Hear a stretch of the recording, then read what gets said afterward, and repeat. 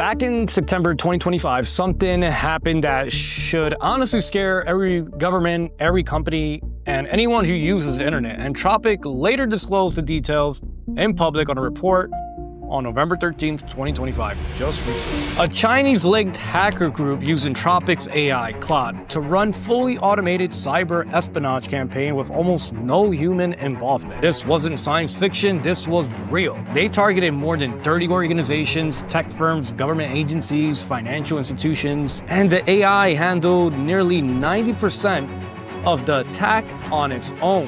No massive hacker operation, no long nights of coding, just a handful of operators and an AI smart enough to do the rest. So here's how they did it. The hackers tricked Claude by pretending to be cybersecurity testers.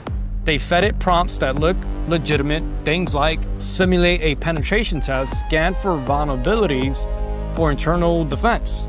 And Claude believed them. It ran reconnaissance, it generated phishing campaigns, it wrote malware, it cracked weak passwords, and it even prioritized which targets were easiest to breach. 4 major intrusions have been confirmed, but investigators believe many more haven't even been discovered. This is the moment cybersecurity world feared. AI performing end-to-end hacking without human guidance. And here's why this changes everything. Hacking used to be slow. It was human limited. You needed expertise, you needed teams, you needed time. Not anymore. With agentic AI, one person can launch the kind of attack that used to require an entire unit of people. AI can write code instantly. It can test thousands of strategies. It can adapt on the fly.